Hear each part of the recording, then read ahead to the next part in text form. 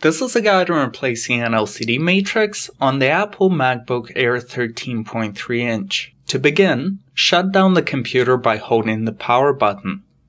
In order to remove the thin aluminum bezel, the display assembly has to be warmed up with a heat gun. Spend a few minutes warming up the edges of the top cover evenly. Use a wide plastic tool to pick at the bezel from the inside edge. It is important to keep the bezel warm and to separate the glue slowly. The thin aluminum bezel is easily deformed. Please be extra patient while separating it. Whenever the glue stops separating easily, reheat the entire assembly. Proceed carefully and repeat these steps as many times as it takes to continue the bezel separation. Top edge separates the easiest, and once it has been unglued, move on to the side edges. Keep using the heat gun to warm up the bezel.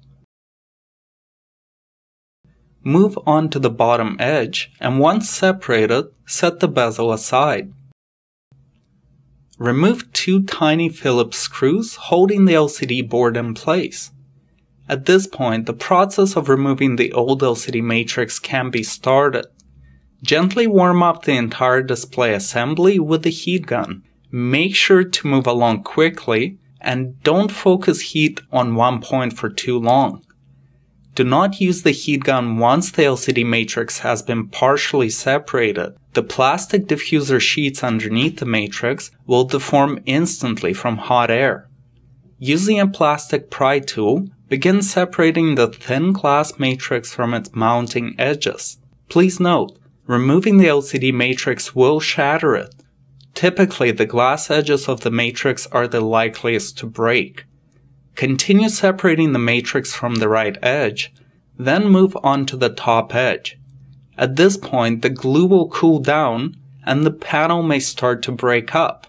Place a paper towel on the keyboard and wrap it around the main body to keep the tiny glass shards away from the keyboard and the vents. Remove the old LCD matrix. Please be extra careful. The glass will be very sharp on all of the edges. Next, the mounting edges have to be fully cleaned up.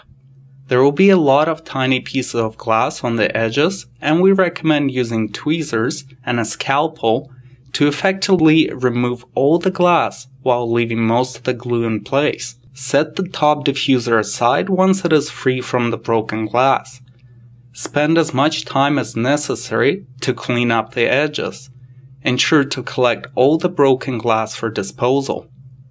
Mounting edges have to be completely free of debris for a successful reinstallation. Please note this will take some time. Once all the glass has been cleaned up, gather it all up and dispose of it immediately. Now the old LCD board can be removed. Gently bend out the LCD board forward from the top edge and open the video connectors bracket. Open the tiny plastic tab securing the backlight flex cable connection to the LCD board.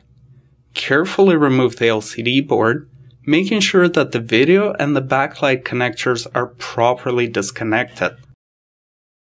Line the keyboard with a clean paper towel and unpack the new LCD matrix. Place the new matrix facing down on the keyboard, gently bend the LCD board forward 180 degrees and place it directly above where it would normally mount. Feed the backlight flex cable into the gap between the LCD board and the panel. Make sure the backlight connector tab is open.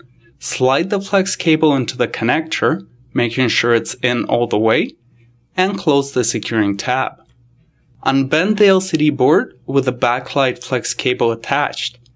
Reconnect the video connector by aligning the LCD board with it and plugging the board onto the connector.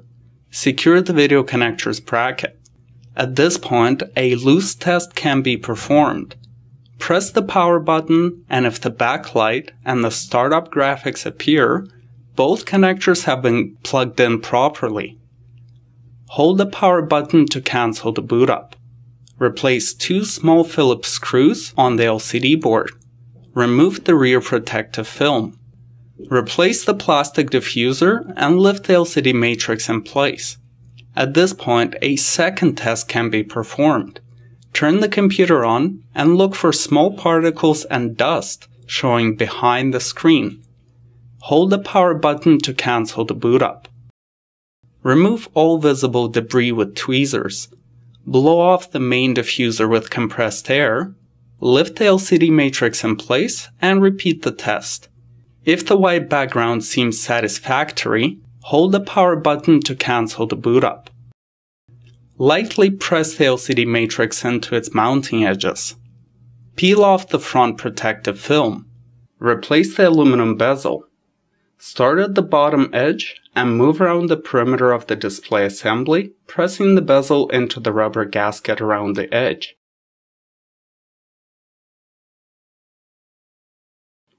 Warm up the entire display assembly with a heat gun, and using a paper towel apply pressure evenly around the entire bezel.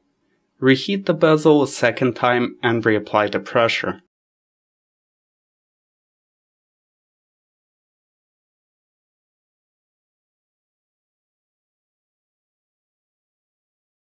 And you're done.